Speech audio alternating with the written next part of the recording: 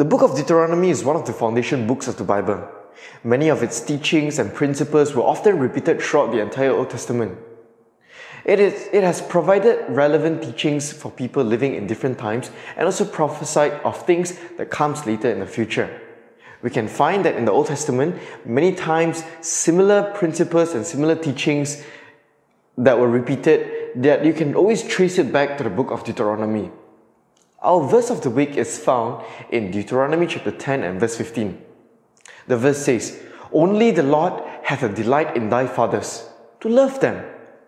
And he chose their seed after them, even you above all people, as it is this day." The verse describes to us that we serve a God who chooses to do things.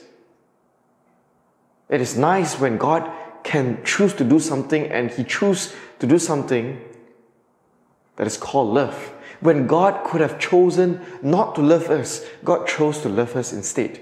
It is an intentional decision that God is making. The choice that God has chosen was so great and beyond words that even the unfallen world and angels marveled and wondered of His love. Grace, it is something that angels can never understand. It is something that the unfallen beings can never understand because they never disobeyed the Lord. So grace was not needed for them. They do not understand what grace means to them. It is something that is mysterious to them. What is grace?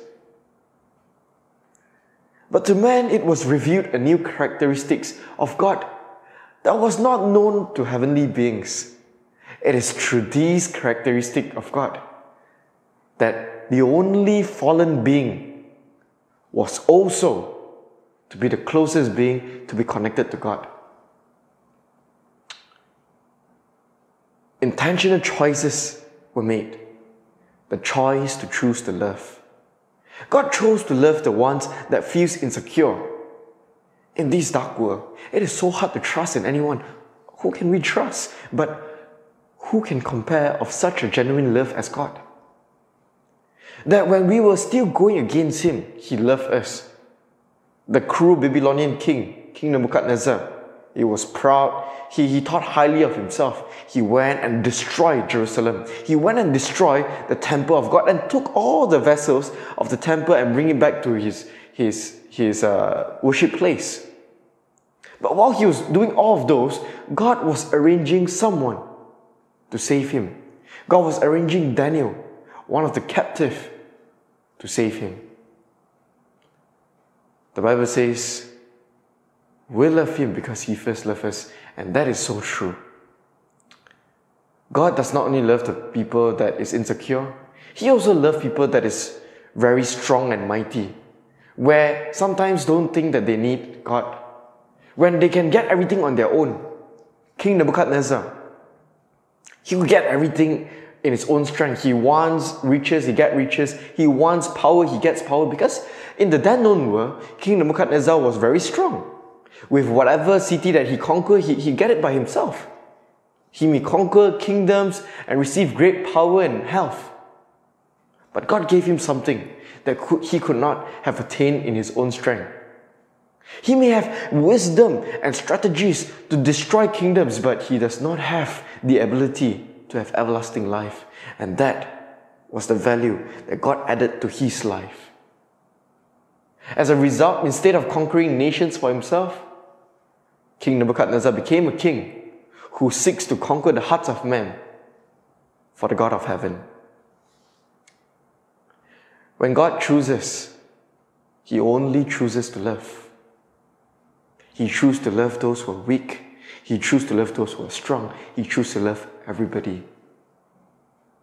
To the unfallen being, to experience the overflowing happiness that comes by obeying God. And to the fallen humanity, to experience the overflowing grace that is so undeserving. God is the same yesterday, today, and forevermore. As God chooses to love us today, by intentionally putting the breath of life in us, He is telling us that we still have a chance to choose Him, a chance to love Him, a chance to get the value that He's adding to our life.